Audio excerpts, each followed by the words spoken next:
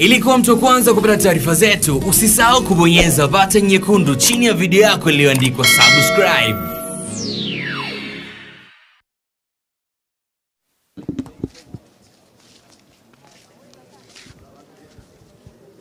Rama, inakuaje?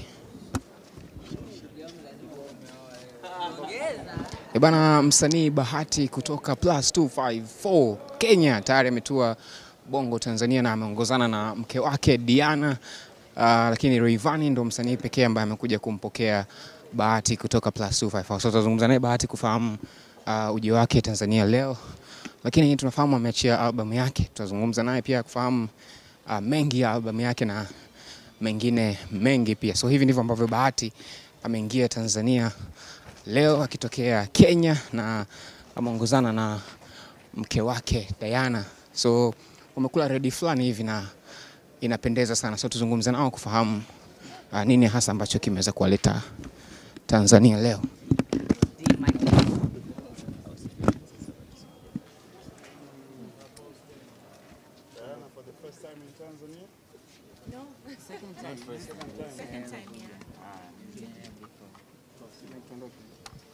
Jamani, tutashafika.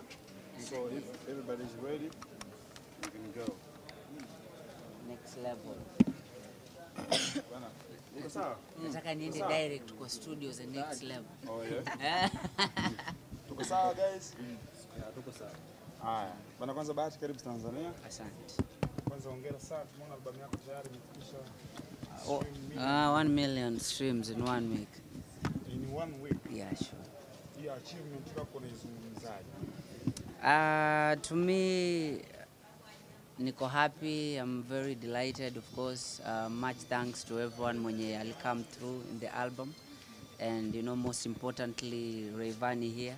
You know, he's been a brother since day one. Rayvann ndio mtu pekee amefanya na mimi collabo nikiwa gospel.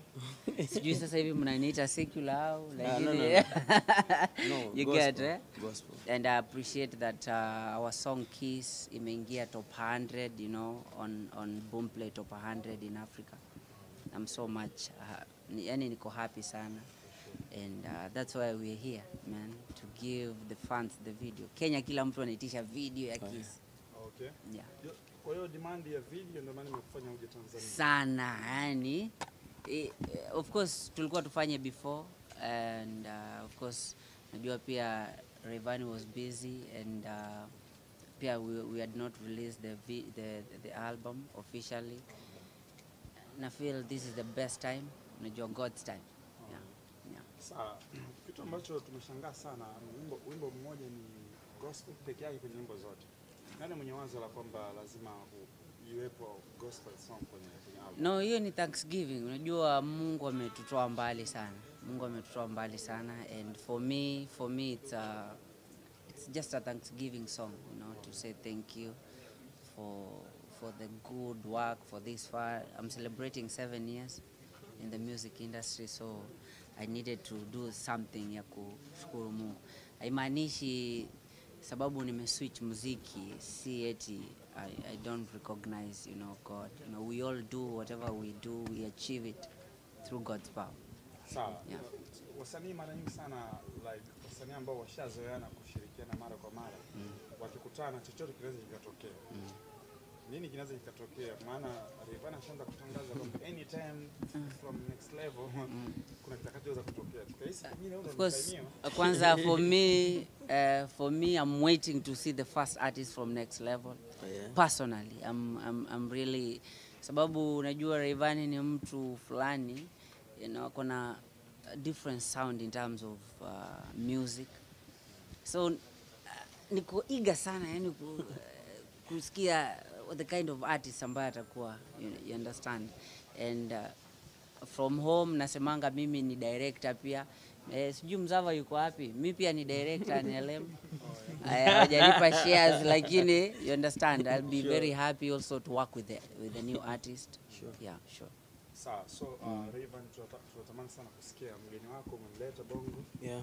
Na kipi ambacho so far kinakwenda kufanyika? Kwanza Bahati hapa ni nyumbani kwao, since familia yake tuko hapa. Lakini main point ni ametoa albamu yake ya Love Like This, ambao mimi pia nipate kwenye album. Tumefanya wimbo mmoja unaitwa Kiss, lakini before tujafanya Kiss, wimbo number 1 ilitaka tufanye na Bahati. Yes. So ilikuwa ni Marry Me na number 1. Aliniambia nataka wimbo fulani, unaona kama te amo kama so te amo, nikasema okay, I'm good. Nikamtumia. Yeah, because te amo is Diana's favorite. Yes. So baada ya kumtumia mimi nilivyomtumia akachagua wimbo mwingine, Marry Me. Akisema tufanye Marry Me, lakini pia tukuweza kuufanya. Nafikiri plan ilikuwa tufanye wimbo wa Kiss. So baadaye nikaona nifanye number 1 na Zuchu na ikawa kubwa pia. So Kiss ni wimbo ambao kwenye albamu yake, though hujauona kwenye YouTube kwa sababu ulikuwa exclusive kwenye baadhi ya platform ambazo na imani alikuwa amelipwa Bahati. Nataka percent zangu. So yuko hapa kwa ajili ya video na tutakuwa na shoot na Eris Mzava.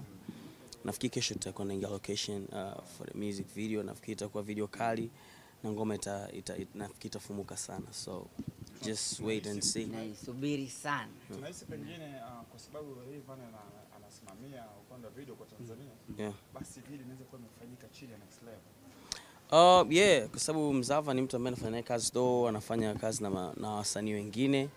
Lakini wakiwepo hapa ujue wako chini ya utawala. So yes, wako chini ya utawala. I want to go to the studio and sign the visitors book. Yes. Of course. So with family, Bahati yuko hapa, na kitu kingine ambacho nataka kusema, mimi nashukuru kwa media zote, waandishi wa habari wote ambao wamefika. You know, this is love also bana. Yani mtu akija mgeni kama hivi ampokelewa, this is love. I think Kenya should do the same. Nikija nataka media milioni. So Kenya. so thanks for everyone ambaye amekuja. That's the main point. Yeah. Bahati anasema yeye mwenyewe yuko excited kufahamu msanii wa kwanza atakayesainiwa Next Level, na mtandaoni huko leo kumemka na story kwamba kuna tetesi Maka Voice ambaye alikuwa akisimamiwa na Chege ndio msanii wa kwanza kusainiwa Next Level. Imekaa hivyo pia? Ukifuatilia page za Next Level, lakini pia page yangu hujaona msanii wote ambaye amepostiwa. So hizo ni story, ni tetesi kama ambazo unaziona sehemu zingine. So utakapoona kwamba imekuwa confirmed na mimi mwenyewe au so bana nimesema kwamba huyu ndo msanii wa kwanza, nafikiri itakuwa official, lakini hizo ni tetesi kama tetesi. Akiwa ni yeye pia? Yeah, anakuwa yeye. Yeah. So kwa Bahati tumeona umeambatana na kati ya superstars kutoka Kenya. Anamzungumzia Diana. She is superstar, honestly speaking. Atoe nyimbo. Amekuja hapa. Yaani yakuja hapa. Watu wa reality hawapo. Watu wapo hapa. Sawa. Atakuwepo kwenye video ama hasa kikubwa ambacho kinafanya? This video amekuja tu kusupport. I can say, unajua sio rahisi useme mke wako ni fan wa mtu Diana. Sio rahisi, but you know Diana is I think Rayvann is number 1 fan, unaelewa. Ni mtu ambaye yani nimechoka kwa nyumba kusikiliza nyimbo za Rayvann, but of course she will not be part of this video. She's just here to support emotionally. Alafu pia nadhani amenotice sana na chat na mademo wa Tanzania, nadhani I think amekuja kumark territory, lakini usijali, that's why nimemweka kwa hoteli sio apartment, sababu ndio niweze kutembea. Shughuli ni kama ilitaka kukwama hivi, lakini tunaona Eric Omondi kidogo alijitokeza na akatoa kile kiasi cha pesa. Hebu zungumza nafasi ya Eric Omondi kwenye muziki wako na tukio lilotokea. Eric Omondi, big up. You know, this is a comedian and also is doing his best, of course, to push the Kenyan entertainment industry. And alikuwa tu ananitetea sababu you know my rebranding of course imeleta a lot of issues. The album pia ilikuwa na a lot of issues because people expected more gospel songs, but it was dominated in love songs. So kuna just a lot, but all in all we're here and we're doing good. Yeah. Okay, sawa. La mwisho kabisa ambacho ningependa kusikia kutoka kwako.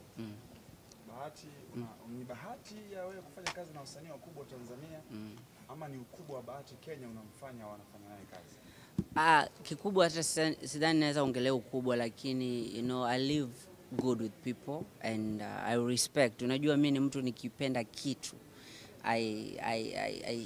nasemaje, I will show it. Mi sio wale watu ambao nitajifungia ndani and all that. So kama mimi, I'm a big fan of Rayvann's writing skills. You get. Kama nyimbo ya Kiss nilimtumia ikiwa chorus and a few things, and then nilimtumia actually demo ya pre-chorus, then he did the chorus. He gave me different melodies. I think the fact that I can appreciate, you know, Rayvann's dominance maybe in whatever he's doing, hicho ndio kitu kinanifanya naweza nikafanya kazi na mtu yoyote. You understand? Tumalize, take it slow, take it slow. Yeah. Inafanana take it slow ya mtu mwingine. Take it slow? Take it slow, yes. Upo wimbo. Sijasikia mtu mwingine mimi. Kitu kingine unasikia kwenye muziki wanakuambia in one melody there is other 100 melodies. Kwa sababu kodi za muziki ni zile zile tu. Na ndio maana nikipiga kodi moja naweza nikaimba nyimbo 10 au 20. Kwa wimbo ukiwa take it slow na mwingine akaimba hivyo hivyo, mtu mwingine akaimba I love you ni I love you. Ukiwa nyimbo nyingine usiniache ni usiniache. Yes, so it's just music, bro. Tunamsubiria msanii wa